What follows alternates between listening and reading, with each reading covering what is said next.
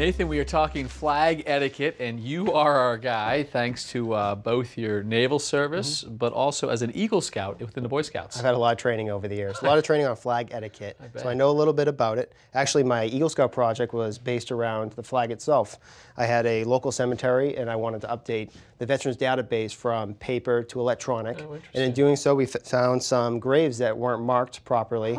So the American Legion supplied these new markers. Right. And you place it right at the grave, and then we have these cemetery flags we upgraded as well. So they could be appropriately honored on Veterans Day. Exactly. Okay, cool. So there are rules, and you guys in the military certainly have to follow those rules. Absolutely.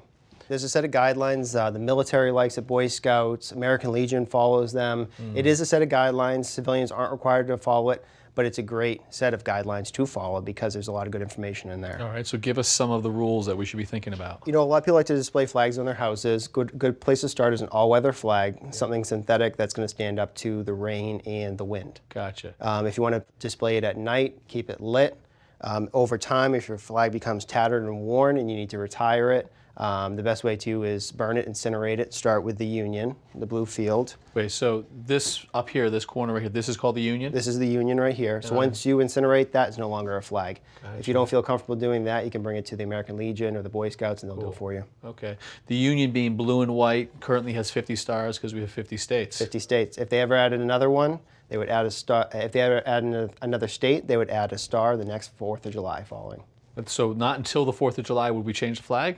Yeah, I don't know if that's going to happen though. I did not know that. All So right. displaying the flag, some people like to hang it up horizontally or vertically. This orientation horizontally. Best way to do that is keep the Union in the top left. Okay, so Union up there. Now, if you're going to hang it this way, again, top left. Oh, interesting. Proper way to display it. So that's proper, and if you hung it this way off, say, your upper deck, that would be inappropriate. Inappropriate, yep. Gotcha. All right. So those are some of the rules, regs. And as you say, civilians don't have to necessarily follow those rules, but it is a great way to show respect for the flag to try to adhere to them. It is. All right.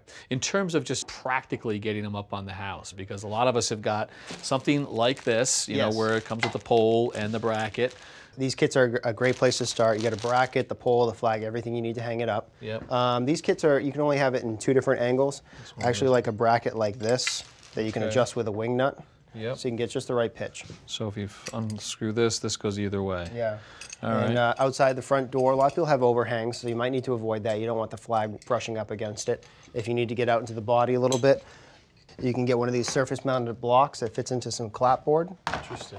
You can mount that right anywhere you need to. Okay. And then mount the bracket to that. Let's mount it up here. Let's see how we do right there. We'll hold that. So it's got a little center hole right away. Yep.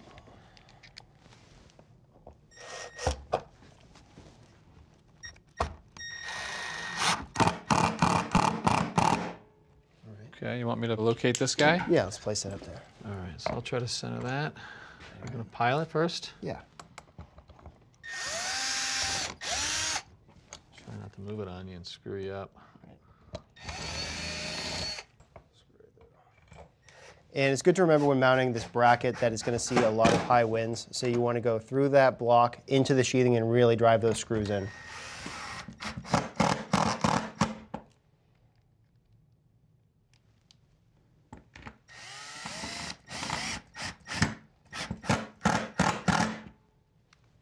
All right, Kevin, can you hand me the flag?